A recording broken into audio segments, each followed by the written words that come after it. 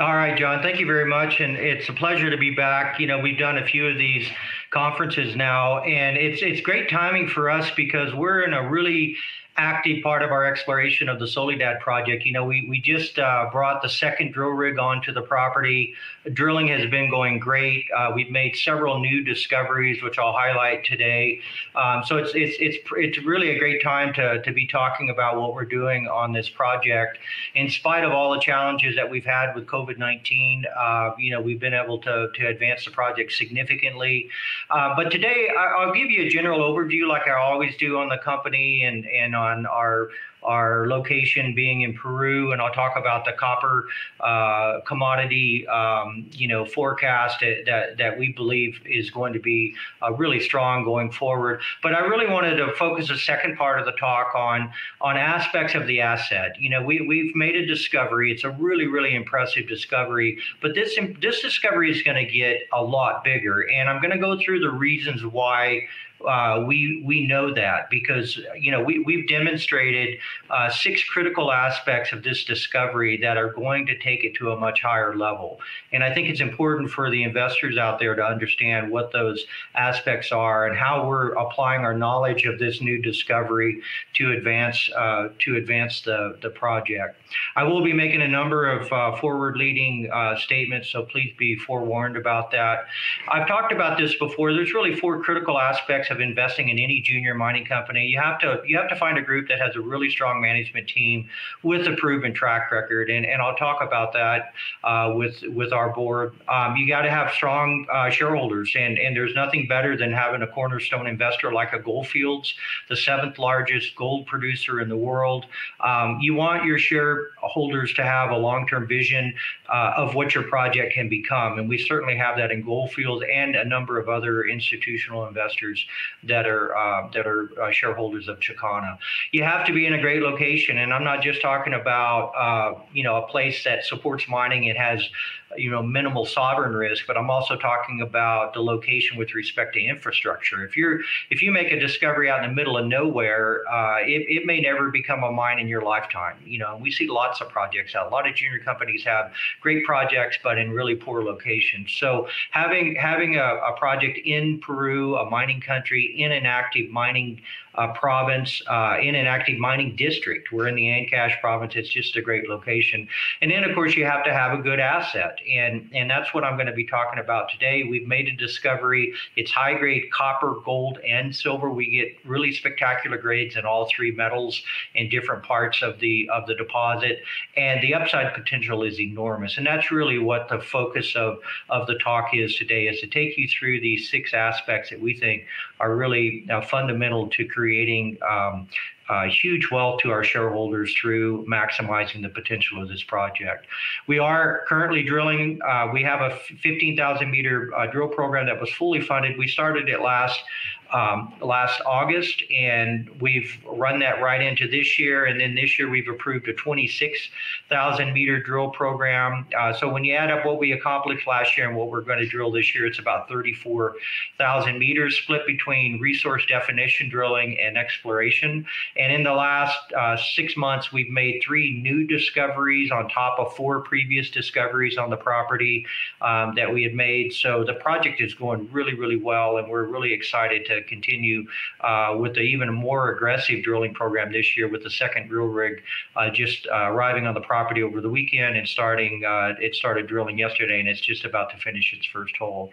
So, if you look at this project that we have, given its location, given the fact that it's in an active mining district, the infrastructure is outstanding. This is the kind of project that can be fast-tracked. And again, there are a lot of interesting projects out there, but when you really look at how long is it going to take for that asset to become a producing mine, you have to factor in all the other aspects of the mining project, including its location, including its support with the local communities, and that part of the equation. So I'll talk about that as we go through this presentation.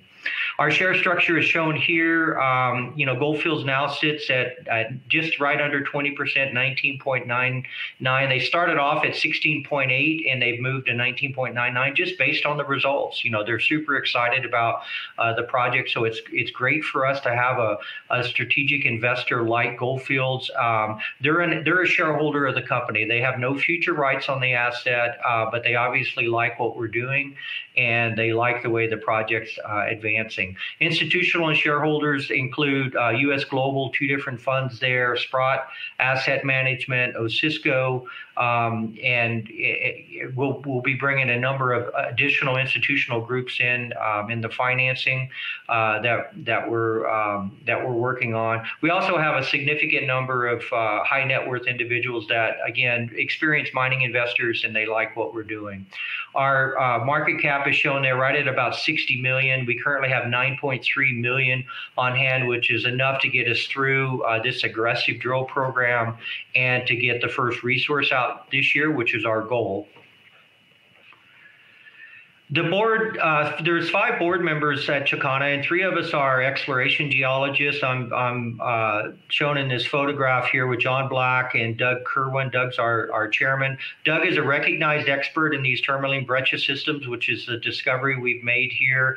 And that inside knowledge really gives us an advantage in how to explore this property. This is a property that numerous people have been to before. There were 2 prior drill programs before we got there, but the issue with tourmaline breccia pipes is that they're not a well understood deposit type, and many economic geologists have stood on the same outcrops that we stood on when we were looking at the project. And I first visited the project back in 2011 when I worked for MMG, and they didn't see the potential. They didn't realize that these small breccia outcrops were vertically extensive. We've never seen the depth of one of a breccia pipe yet, and we've drilled 900-meter holes on the property. So, people couldn't appreciate what the upside potential was, and that's really what we brought to the table. We're doing something different based on a different understanding of these mineral systems than other companies have. John Black is a very successful economic geologist and CEO. He was previously the CEO of Antares. They made a very big discovery in southern Peru, the Huancarama deposit. They divested that asset to First Quantum for $657 million back in 2011. And that's really what our model is with Chakana. It's to focus on a single asset, advance that discovery to the point that the asset's ready to develop, and then divest that asset in the hands of a developer that'll come in and build a mine. Our project is shown here in Peru. It's just north of central Peru. It's in the Ancash province. It's just 65 meters west of Antamina, which is Peru's largest mine. It's the largest operating mine in Peru. It's about 35 kilometers south of the Piarina mine, which was mined by Barrick, a world-class gold mine. And we're really in the same rocks and the same geology as the Piarina deposit. As John mentioned, we're in the Miocene mineral belt. We're in the Cordillera Negra. It's a very prolific mineral belt in Peru. It's one of the greatest endowed mineral belts on the planet. And you can see there a number of we're just showing a high level summary of the big deposits that are in the Miocene belt. They stretch all the way the entire length of Peru. And if you put all of the smaller mines on there, the map would be so dense with symbols you wouldn't even be able to see any of the features of the Miocene belt. So it really is a very prolific mineral belt. It's a great place to be. Within that, we're in an active district. It's called the Iha Tika Pampa district. There's 4 active mines and 2 processing plants within that district. And so being in this province where 2 world-class mines have already been discovered and built and operated, the infrastructure is outstanding in terms of access to grid power, mostly powered by hydroelectric energy, and road networks, and access to water, and access to skilled labor in the regions around these operating mines. Peru is currently the second largest global copper producer and the second largest silver producer. It's also the largest gold producer in Latin America, and it attracts a huge amount of foreign investment in mining. And you can see there, after Peru sits in the fifth place after Canada, Australia, U.S., and Chile. So it is a preferred destination for foreign investment in mining. Mining forms a very significant part of the GDP of Peru. You can see there about 13%, and even now, even though mining has had setbacks in relation to the pandemic, mining is the one industry that's keeping the pulse, the economic pulse of Peru alive. There are other significant contributions to GDP or travel, the travel industry, tourism, and agriculture, and of course those have been really hit hard by the pandemic. But mining has been able to kind of keep the industry going and keep the economy of Peru operating. The view on copper, and one of the reasons we focused on copper when we created Chakana, it's because of this. Really, it's the fundamental forecast for copper is really outstanding, and it's been the supply gap that's shown in those graphs on the right have been developing for quite some time, and it really goes back to the fact that the industry as an entire industry is under invested in finding new copper resources. So a lot of the major mining companies have under invested in exploration. They've had the attitude that we'll buy out the juniors when they go find the copper deposits. But the problem is the copper deposits are harder to find. And we see that everywhere on the planet. It's largely related to exploration maturity. The easy deposits have been found. The more difficult deposits are often conceptual in nature. They're deeper. The exploration technology that you apply to find deposits is more challenging and less certain. So you can see, if you look at discovery rates, they have dropped off in the last couple of decades. You combine this with the fact that a lot of the mines are going out of production, or their head grades are dropping. There's numerous disruptions that we see across the planet in copper production, and this is related to it's related to weather events. It's related to things like the pandemic. It's related to labor issues, a number of different disruptions. So you create this problem where your production is decreasing while your demand is increasing, and this is all before we even start talking about things like green energy, okay, and global urbanization. The proliferation of electric vehicles, which the U.S. has now joined in that challenge to electrify the vehicle fleets. And that's going to create massive demand for copper. In fact, if you follow Robert Friedland, he was just recently quoted as saying, forget about the super cycle. Everyone's starting to talk about super cycles again and whether or not we're on the verge of the next super cycle. He said, forget super cycle. He said, this is going to be bigger than anything we've ever seen before. When the green energy and the global urbanization hits, the demand on copper is going to be enormous. The effect of COVID-19 on Peru has been really devastating, and we saw that initially, efforts were made to really lock down Peru and try to prevent the spread of COVID-19. But eventually, the lockdowns were not successful. It had to do a lot with the poverty level of Peru. A lot of people don't even have refrigerators, so they can't go to a market and shop and do that every 2 weeks. They have to go to the markets on a frequent basis, and it really has been devastating to the people of Peru and to the economy. We've had numerous efforts over the last 10 months to reach out to the local communities that we work with. Together with Goldfields, we've had made numerous donations of medical supplies and equipment, masks, gloves, cleaning supplies, food. We're doing a second round of that now because the second lockdown is in progress. So it has had a significant impact. But I guess the saving grace for the mining industry is that the government recognized that the mining industry was the one industry that they could restart, that could create jobs, that could continue to provide investment into communities and investment into Peru. And so they allowed the largest mines to restart. They allowed the medium and smaller mines to restart. They allowed exploration to restart. So we were fortunate to be able to be part of that, and we were able to start our drill program in August of last year and continue that to today. So moving on to the second part of this talk, I'm really going to talk about what we think is really exceptional about the discovery we've made. It's the kind of things that when we step back and look at the big picture of what this project can become, it really comes down to these 6 aspects. They're all technical in nature. I mean, obviously, the location of the project is important. The management team is important.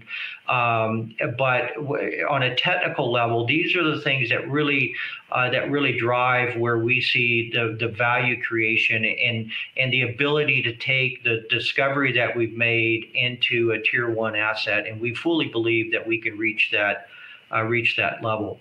And the first thing I'm going to talk about is just the footprint of the mineral system. And mining companies use this as a gauge for how big your mineral system can become. There's lots of ways of doing this. You can measure it looking at a lot of different things. Some people simply apply mineral occurrences. Where do you see this mineral? For us, the critical mineral is tourmaline. Tourmaline is the mineral that indicates the size of the intrusive system that sits beneath the deposits that created the mineralized breccia pipes. And so the map on the right shows all of those red symbols are where we find tourmaline, mostly tourmaline breccia. Sometimes we see tourmaline as replacement along structures and that type of thing, densely altered rock. But that's the footprint of our system as defined by tourmaline. It's about 4 kilometers and a north-northeast by 3 kilometers perpendicular to that. And that's a very, very big footprint, okay? Porphyry systems often have footprints on the order of tens of kilometers. The alteration around a porphyry system can be absolutely enormous. So depending on how you measure it, will tell you how big the mineral system is. For us, we use tourmaline as a footprint because that's within the area that we expect to make discoveries. And we've already found numerous breccias within this area that crop out at surface. We've also found blind breccias within this area, and we know that that's going to continue. So the footprint of the system, of the Soledad system, is huge, and we expect that that's going to continue to show us where the breccia pipes are. We have a short video here I'd like to bring in, and it'll emphasize this aspect of the footprint, but also the number of breccia pipes. And that's the second theme of what I want to talk about, is how many breccia pipes could be in this deposit. We know that there's already 23 breccia pipes that we can stand on. They crop out at surface. There's another dozen really strongly altered areas where we can only see that kind of alteration immediately proximal to the breccia pipe. So that's another dozen on top of the 23. And then we have blind breccia pipes. And when you put all of that together, the total number of breccia pipes that could be on this project, it could be in the hundreds. There are good examples of many tourmaline breccia pipe districts that have greater than 100 breccia pipes as part of the district. So we know that that's a possibility. John, I'm not sure if you can queue up that video. It'd be nice to start that. We'll start off. Those are all the tourmaline occurrences. Again, we're kind of looking at the north part of the property. You can see on the south there's a number of other tourmaline occurrences. The tourmaline occurrences that we've drilled have turned into these breccia pipes, which we're now showing. These are 3-dimensional models of the breccia pipes. There's numerous breccia pipes, and all of our press releases talk about the drill results in these different breccia pipes. More recently, we've been exploring on the lower part of the mountain there. You can see there's 3 breccia pipes. That's the Paloma discoveries we've made since August. And then at the very bottom of the hill is the Huancarama discovery. These are all new discoveries. We've hit lots of high grade in all 3 of these breccia pipes. You can see that they're vertically extensive. The really big pipe you're seeing there on the right, that's Paloma East. It's got a very small outcrop at surface, only 25 meters in diameter, but it gets bigger and bigger and bigger at depth. And that's another theme I'm going to be talking about. There's a very high grade, smaller pipe right beside it. It's the Paloma West discovery, and that obviously needs to be extended at depth, but it's not hard to imagine that if we extend that to depth, it's going to run right into the Paloma East.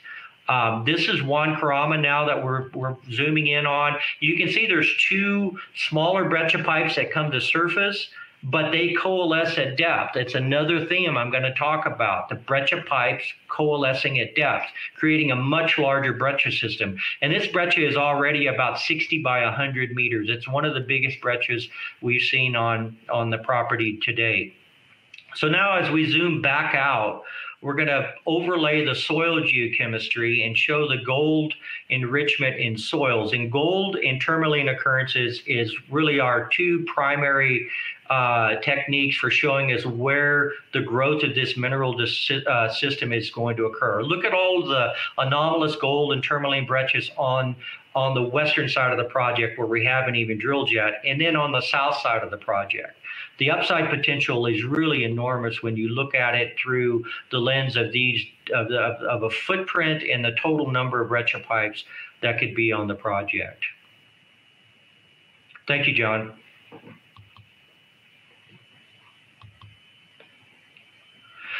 Now, I mentioned blind breccia pipes. One of the interesting things about these breccia pipes is these are not volcanic features. These are not breccia pipes that erupted at surface and created more of a outward flaring diatreme type of geometries. These are breccia pipes that erupted on top of a crystallizing magma at depth, and they broke a column of rock vertically until they ran out of energy, and there was still probably 2 kilometers of rock above the breccia pipes. And the only reason we're seeing these breccia pipes at surface today is because of the erosion of that 2 kilometers has exposed some of the breccia pipes, but not all of the breccia pipes. And we know that because early in our maiden drilling program in 2017, we were drilling the breccia 1, an outcropping breccia pipe. We now call it the main zone. And we let a drill hole run out to the north. It was about hole number 7 in our initial drill program. And we clipped another breccia about 40 meters to the north and 125 meters below surface. And that intercept had 13 meters of 12% copper equivalent. It was really stunning mineralization. But we couldn't understand why it was so far outboard from the main zone. And as it turns out, it's a blind breccia piping. You can see in the cross section on the right, we now have multiple drill holes into that breccia pipe. It's immediately next to the main zone, but it doesn't come to surface. And we've even drilled right over the top of it. We see alteration, but we don't see breccia, and that's one of the clues that we now use for predicting where we might have other blind breccia pipes. But I can tell you this, if we have one blind breccia pipe on the property, there are going to be numerous breccia pipes. It's just a fortunate fact of nature that the erosion level wasn't deep enough to completely erode all the breccia pipes, or high enough to where we didn't even see any of the breccia pipes. So it's a bit of a stroke of luck that we have this erosion level that's preserved most of the vertical extent of these breccia pipes. All right, moving on to number 3, vertically extensive breccia pipes. And we know this because we've done some deep drilling at the property. We've drilled 900-meter holes. And the cartoon on the left shows what we think the geology looks like. The breccia pipe is the red, the very tall columnar feature. Again, it's getting it's a narrow feature. It comes to a point at surface. If we showed the entire breccia pipe there that hadn't been eroded, it would have come to a point, and we know that because we've got multiple examples of what the tops of these breccia pipes look like. But they do get bigger at depth, and they're vertically extensive. In fact, we've never seen the bottom of a breccia pipe. And on the right side of that diagram, you can see those numbers represent the depth that we've been able to track the breccia from surface. So in Breccia 6, we have mineralized breccia going down to 824 meters.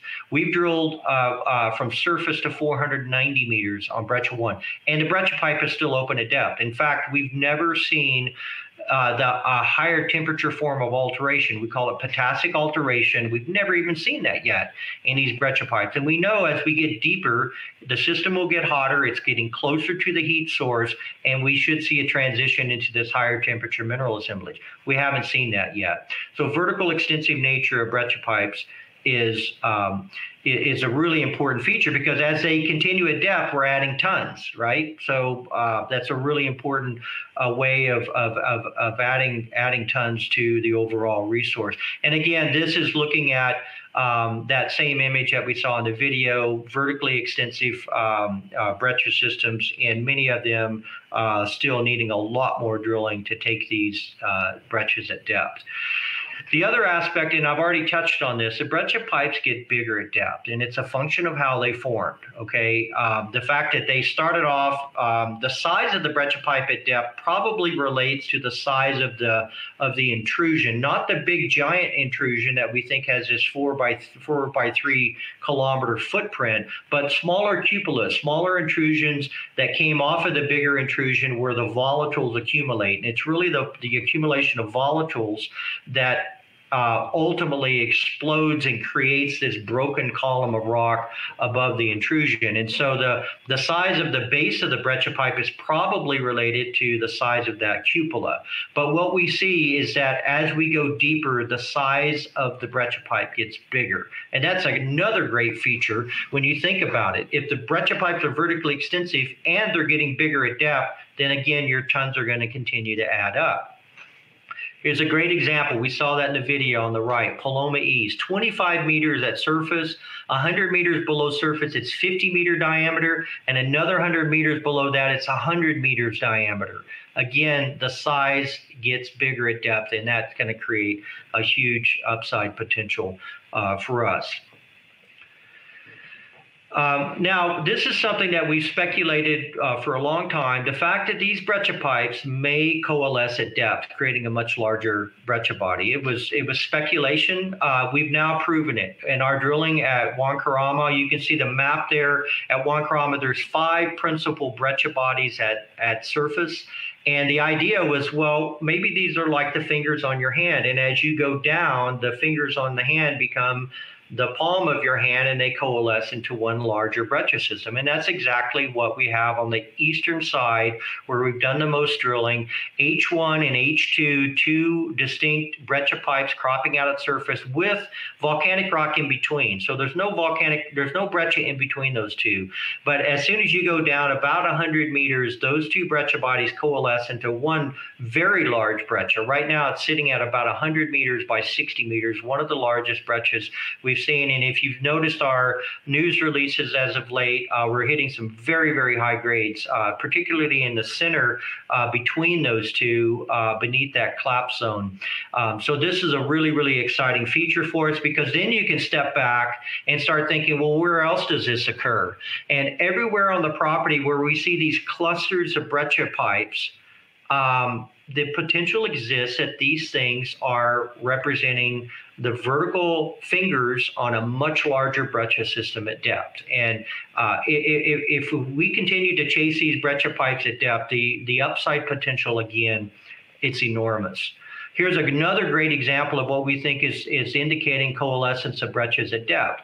Breccia 5 and Breccia 6 are 2 well-mineralized breccia pipes. They were 2 of our earlier discoveries, lots of drill results published on these 2 discoveries. And the breccia pipes sit about 550 meters apart at surface. But as you can see in that cross-section, as we go down, breccia pipe 5 starts to migrate to the north, and there's a deeper breccia at 6 that is moving south. And the distance between, the separation between those 2 breccias at depth is only 340 meters.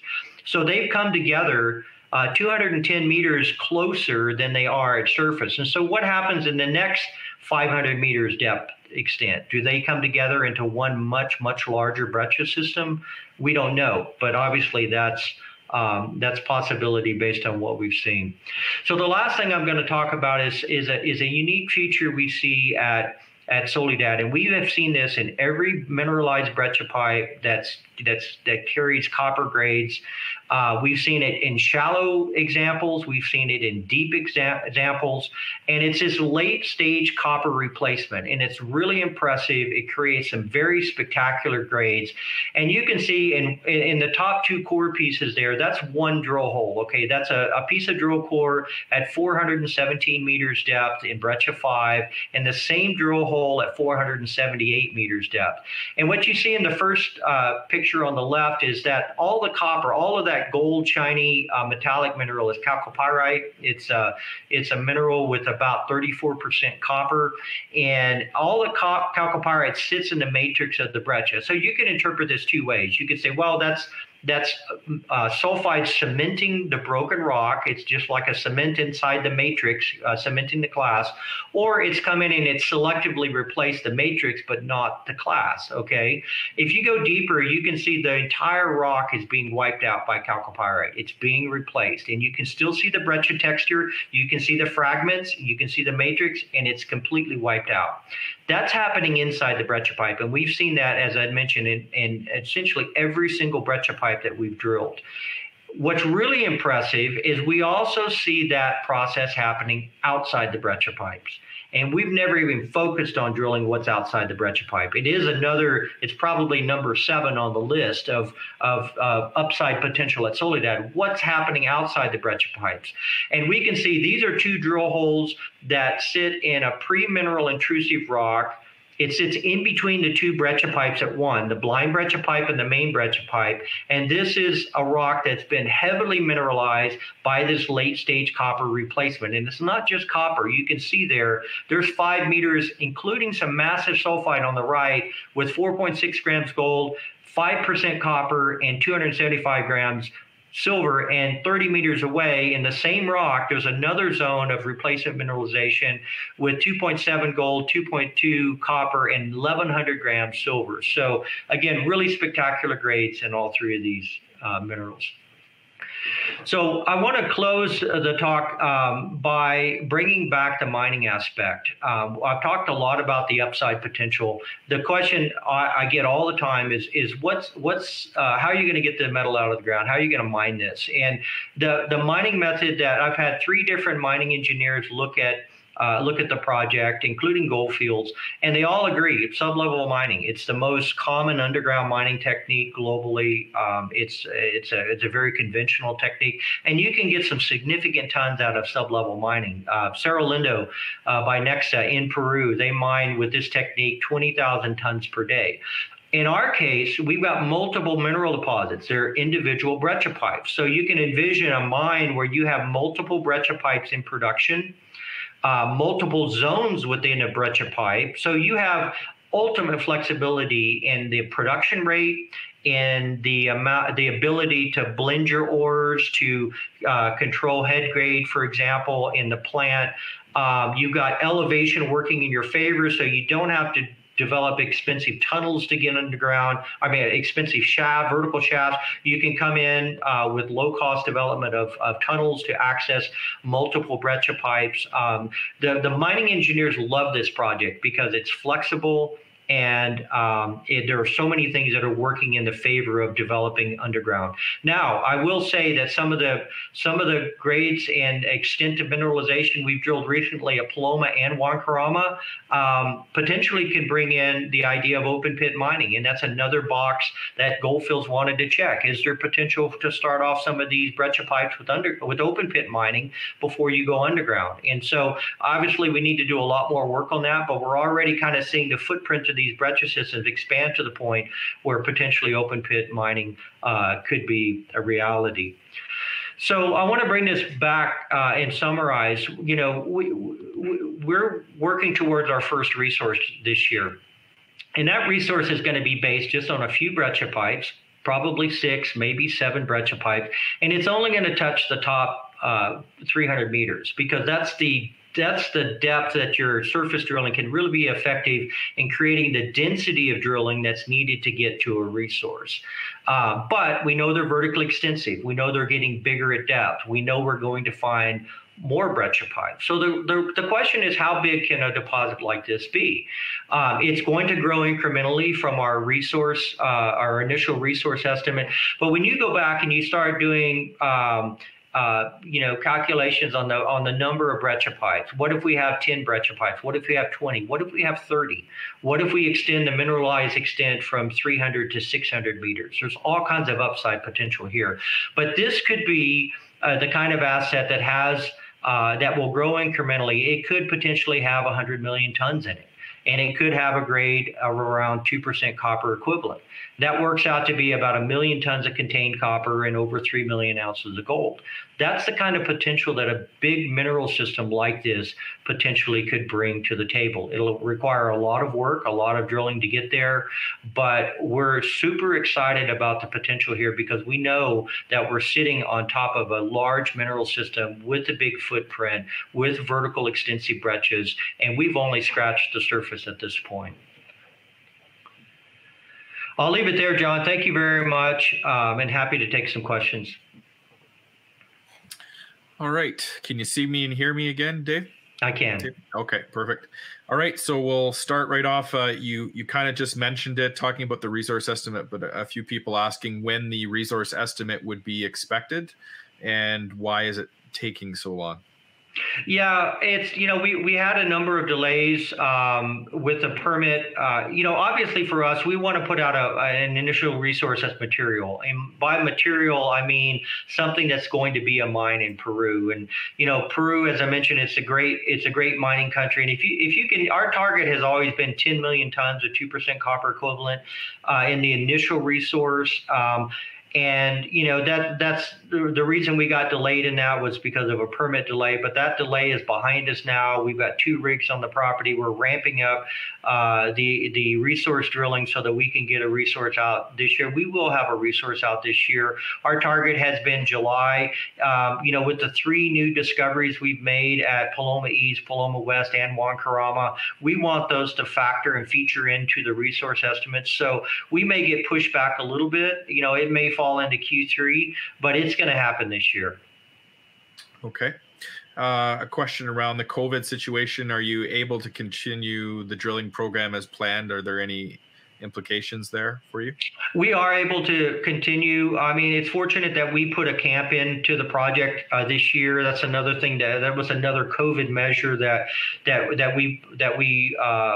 we action this year was to put our own standalone camp in there, and that just minimizes isolation between us and the community for everyone's security, and so that's helped a lot. We have really stringent COVID-19 protocols to operate under, and all of our contractors are doing this. And knock on wood, we've operated this project in a drilling mode since August without any COVID outbreak on the project.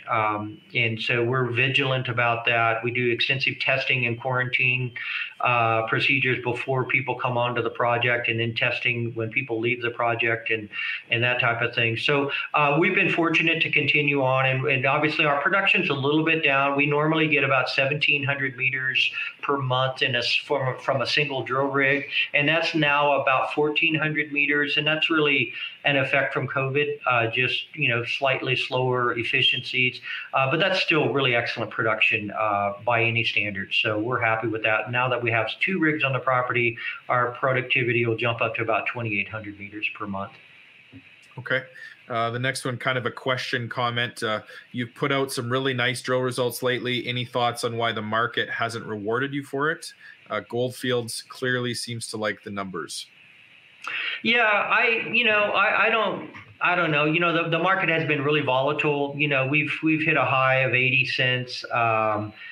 We've hit a low of, I don't know what it is, 49, 50 cents or something like that. We're hanging in there at about 55 to 60 cents these days. I think the resource is really going to help. I mean, if anything, I think it's a buying opportunity for people. We're going to have a resource out this year.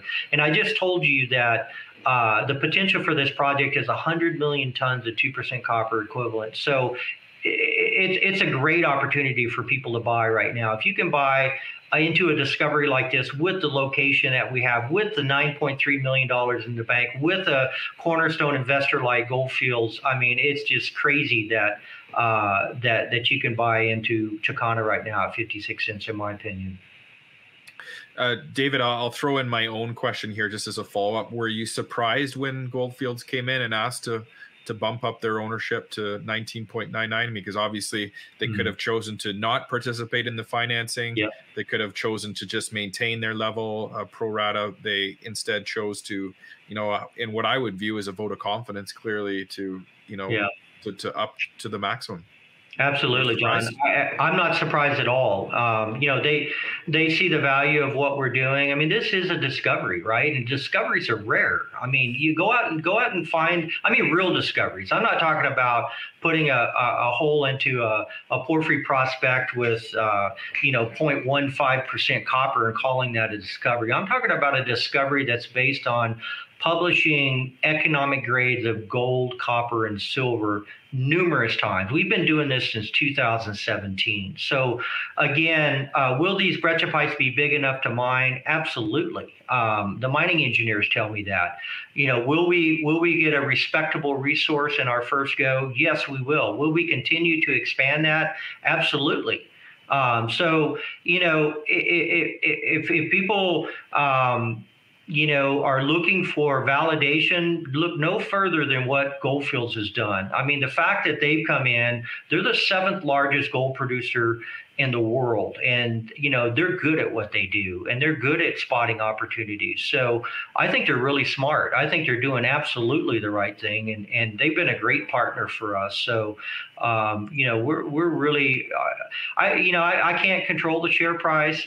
We can keep our head down and advance the project and do good work. Eventually people are going to realize that, this thing is going to be big. And I think that's when, the bandwagon is going to jump on and they're going to see this go. But I again, invest now if you want to take advantage of our share price.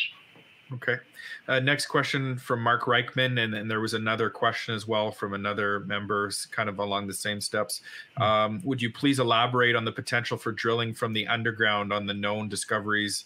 And is any of this already factored into the current drilling program? And then the sort of the similar question was, sorry, David, was just, will there be any deeper holes this year in search of any source of a breccia pipe, the source for the breccia pipes?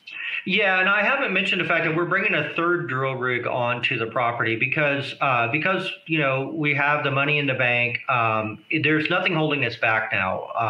The entire north half of the property is permitted, so we can drill anywhere we want on the north half.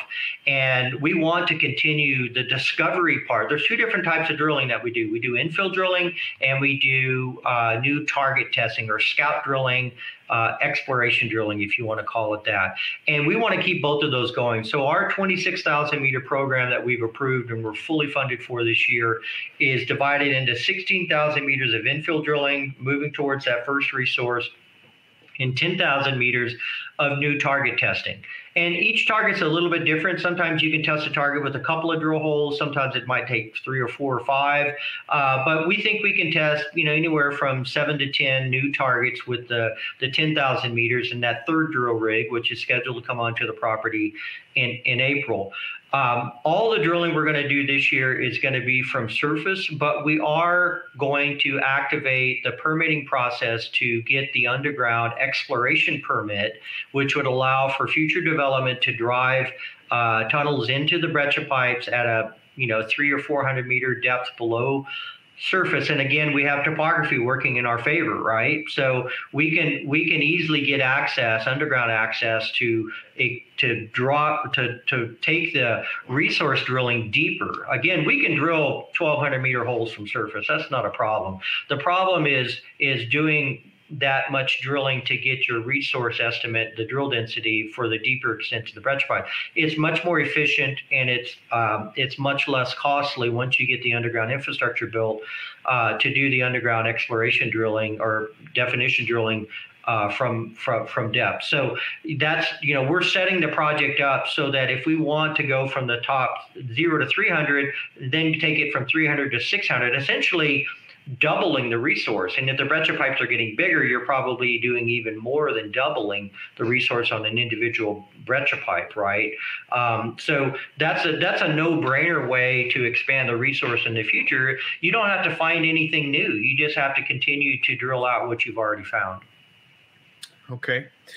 Question sort of around the looking to around the mining. Randy's asking, how structurally sound is the host rock for self-supporting a multiple tunnel system in and around the pipes? Yeah, we've not done detailed studies on that, but the mining engineers have commented on that. And there's a few different things we can look at there.